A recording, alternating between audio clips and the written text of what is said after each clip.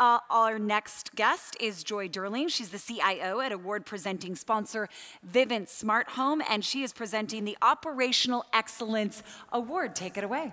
And a huge shout out to Wendy. I love Adobe alumni there. And absolutely the best is now the last, so here we go. I have the honor in presenting the Operational Excellence Award. This leader, originally from Kenya, she had, we'll give it away right there. She had her first business start at the age of 17. She decided to sell t-shirts to figure out a way to pay for her own education. As she started her courses, she quickly realized the computer was required for everything. She found herself in the lab day after day, teaching herself how to do everything from typing all the way up to all the basic software skills. Fast forward, she successfully earned herself a degree in nursing and then continued to carry on, and she's now earned herself a PhD in informatics.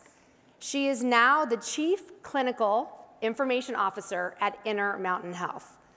She has incredible drive, amazing ambition, and a strong desire to help all those around her.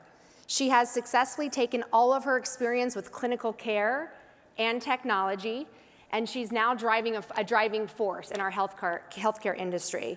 She's helping to increase access to high-quality healthcare while at the same time striving to improve how patients get access to that.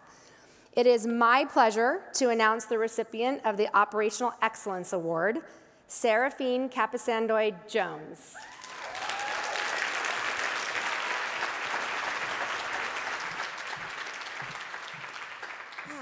Give me a minute.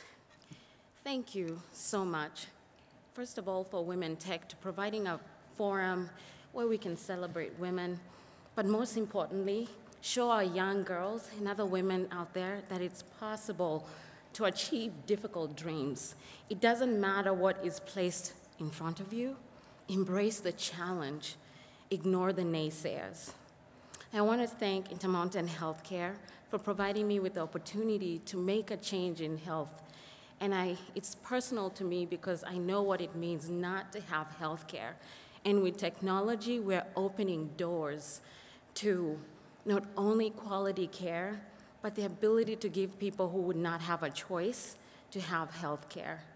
Thank you for being here, and I'm so humbled to receive this award. The women here are amazing, and if you're not here, you are amazing, and you are powerful. Take your power, and let's use it to make something different. Let's improve the world, no matter what is given to us. We can do it. We can absolutely do it. So I challenge you, let's take the challenge, let's fight it through, and let's make a difference. It doesn't matter what you have, we can do it. Thank you, Women's Tech Council. Thank you, Susie Draper.